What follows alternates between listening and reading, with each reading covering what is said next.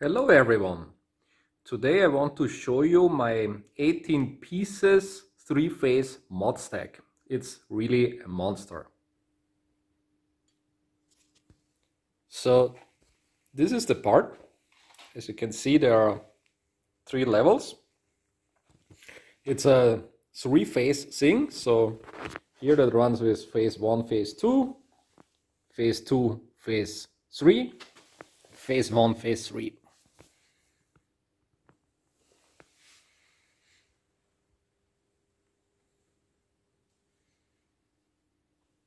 And as you can see, every level has a full bridge rectifier. So in the end, on this side here, I have a DC output.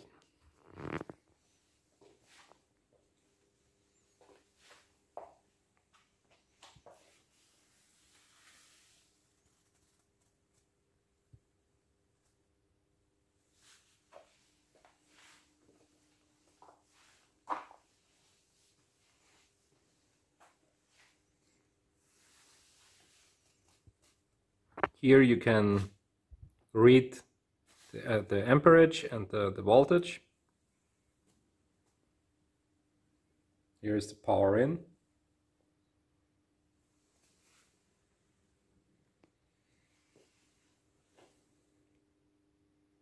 Yeah, let's try it out. So now I powered on the device, and as you can see here, I have about 4.5 kilovolt on the output. And currently I'm not doing anything, so the amperage is still 0, which is okay. And why 4.5 kilovolt? Because on the secondary side, I always connected 2 of these microwave oven transformers in series, because normally they are having something like 2 kilovolt or 2.2, something like that. Now we are going to make some sparks.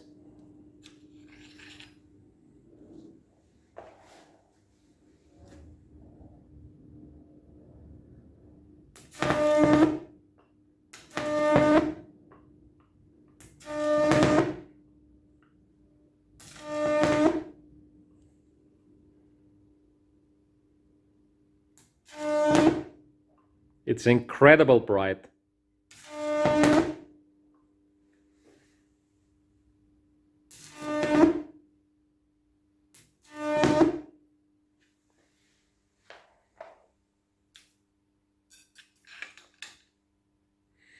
Yeah, when I draw an arc, the amperage goes up to about 15 ampere. You can try it out. Maybe I can do it while filming.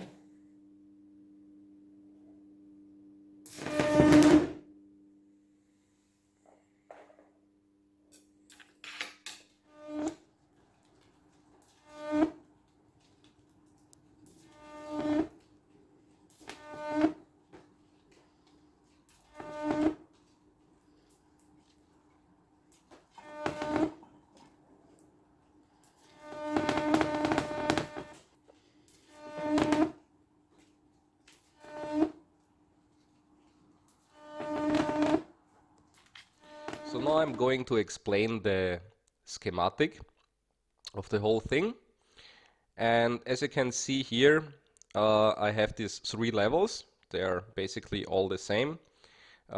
Just this one uses phase 1 and phase 2, this one uses phase 2 and phase 3, and this one uses phase 1 and phase 3. Just to mention, the voltage between phase 1 and phase 2, and doesn't matter, phase 2, phase 3, and so on, is 400 volt. And now let's check out how the primary sides and the secondary sides are wired up. So I connected basically in series the primary side as well as also the secondary side. Why? Because these transformers are made for 230 volt, so between phase 1 and phase 2 they are 400 volt. That means the transformers would get destroyed by overvoltage. But when I wire 2 of the transformers in series, then one transformer just sees 200 volt, which is perfectly suitable for operation.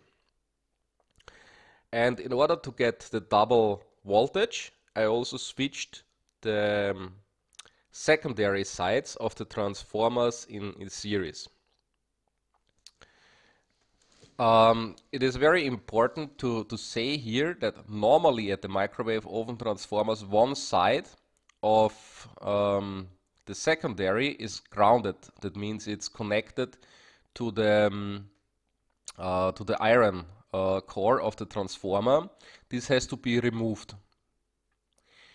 And additionally, you know, so this is basically one block here, and these blocks, they are switched also in parallel here. So basically on one level, this one block generates 4.5 kilovolt, and we have two more in parallel to increase the current. And the output is basically directed to a full wave rectifier. The full wave rectifier consists out of diodes that are normally found in microwave ovens, and one of these full wave rectifiers consists out of 28 diodes. And the output is basically directed into a high voltage bus, where it can be used for whatever. So this is done on each level, and yeah, that's how it goes.